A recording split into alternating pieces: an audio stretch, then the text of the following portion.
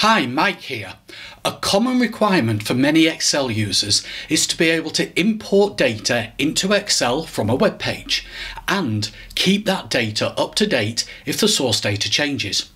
Financial data, sports data, country-related data, and those are just a few examples of the sort of data that you'll find on the web that you might need to work with in Excel. The list is endless. Now, Excel for Windows users can use Power Queries from Web button to do this. And even though Excel for Mac now includes Power Query, the functionality to connect to a web page isn't included. However, if you need to pull data into Excel from a web page on the Mac, there is a way to do it. You'll need to create an IQY file, which is simply a text file with an IQY extension that contains the URL of the web page you wish to connect to. IQY stands for Internet Query. For this demo, I'm going to use a web page that contains the league table for the English Premier League. To create an IQY file, you need a text editor.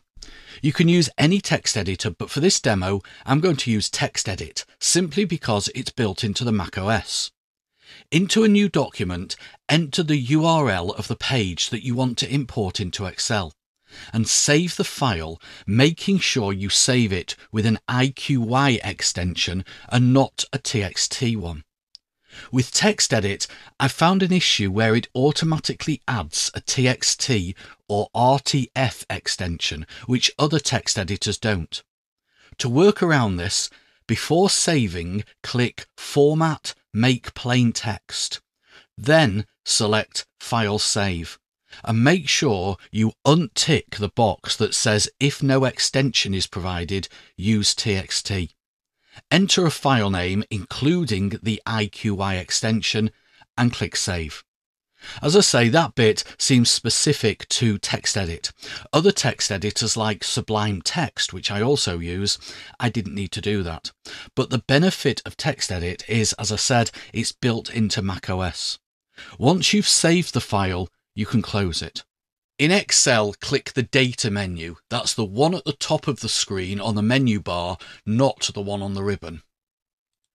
Click on Get Data and click Run Web Query. Select the IQY file, which in my case is on my desktop, and click Get Data. Select the location where you want to import the data. I'll leave it as A1. And click Import. Once the data has been loaded into Excel, you can tidy it up and format it using normal Excel functionality.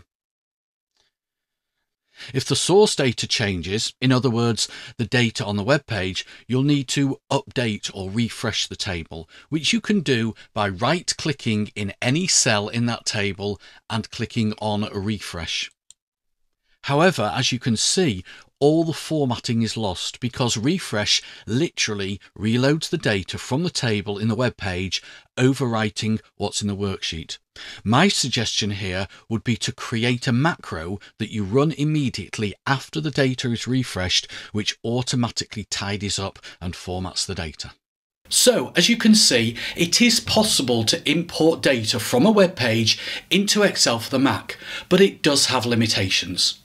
If you found this video useful, please give it a like, and if you're not already subscribed, please consider subscribing to the channel. If you'd like to keep up to date with what I'm up to, why not sign up to my newsletter, which you can do at theexceltrainer.co.uk. But until the next time, have an excellent day.